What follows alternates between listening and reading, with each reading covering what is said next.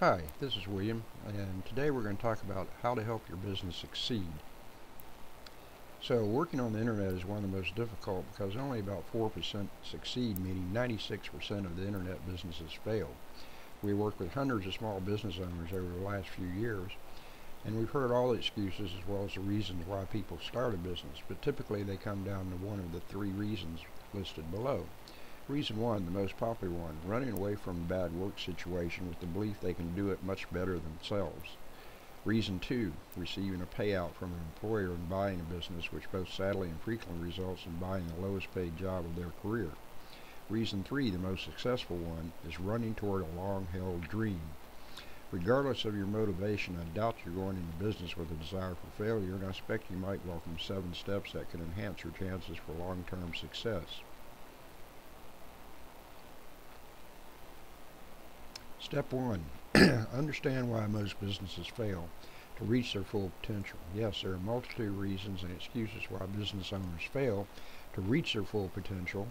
The lack of competition, unfair landlords, and the competition via the internet. But the most two common real reasons are that the business owners are unclear about their goals, or have lost sight of their original goals, or business owners don't really know what's going on in their business. We're no longer surprised by business owners who draw a blank when we ask them why they are in business. When we speak with them, they start to remember their original reason for starting their business. For example, a better lifestyle is one of the more popular reasons, but often it's hard to believe when we see them working long hours for little return and often feeling trapped on the deck of a sinking ship. Not knowing what's going on in their business is also extremely common and relates to knowing your key performance indicators, such as how many people you have to connect with to get the right percentage to walk through your door, and the right percentage of those to purchase, and the right percentage of those who purchase to become loyal clients, as well as referrals of others to your business, or acceptable reject rates for manufacturing and managing against these. Step 2, know your business. This may sound strange, but in reality you must always know where you are at in your business. You have to be able to identify your strengths and weaknesses. You have to know when you require assistance and have the courage to ask for advice.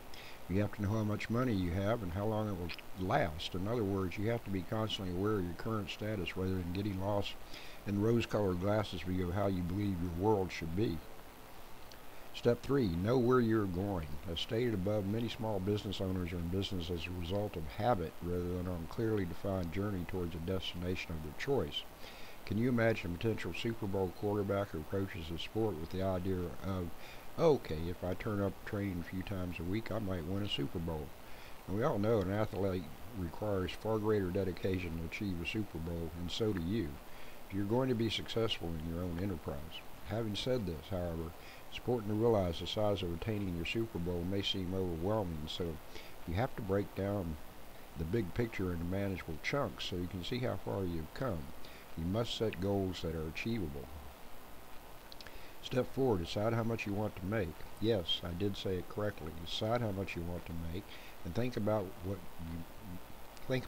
you might look for financially when considering purchasing or starting a business.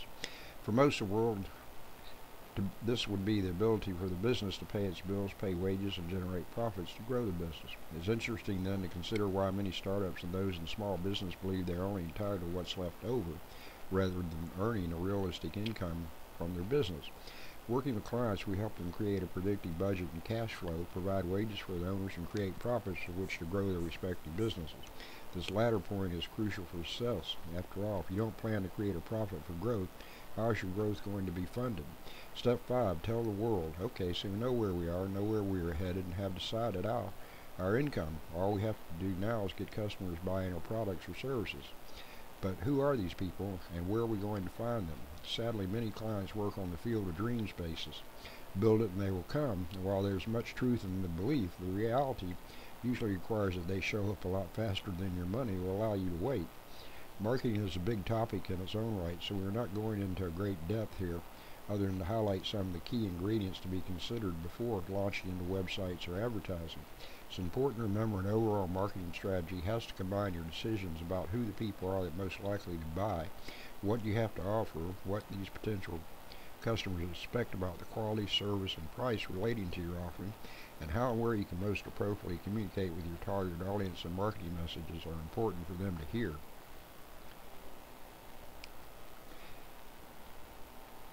Step 6. Everybody manages to seed. I can hear many of you saying, but in truth, most business owners we see are too busy managing to avoid failure rather than managing for success. So what's the difference? Managing to avoid failure involves knee-jerk reaction to financial pressures and our people dramas, whereas managing for success relates to constantly knowing what has to happen in your business, analyzing constantly, and tweaking the bits that are not working effectively. Obviously, specific aspects of what it applies to each business varies. However, there are some common elements of successful businesses that are worth emulating, like having clear policies, procedures, operating systems, providing right and effective training to your staff while managing your business around them. Step 7. Get a coach or a mentor or both. One of the biggest differences between the football player who succeeds and the one who doesn't even make it into the game is often the difference in quality of his or her coach or mentor. The coach mentor is outside of the day-to-day activity and can provide a cool outsider's perspective about what needs to be done, and can bring into the table ideas and concepts outside the athlete's awareness or current level of experience. The same is true for business. When selecting a coach or mentor, it's important to be sure you choose the right one. Remember, they are there to help you rather than to sell you a coaching system designed to make them money. So ask questions about their specific expertise in business. Ask for names of other businesses in the industry so you can get a reference check them. Check their availability in relation to responding to problems or issues you may encounter, and finally determine what is and what is not included in their fee structure. Even as a coach and mentor myself, I regularly work with others to advise and assist me on a variety of aspects about my business, and in fact owe many successes to their timely and sage advice.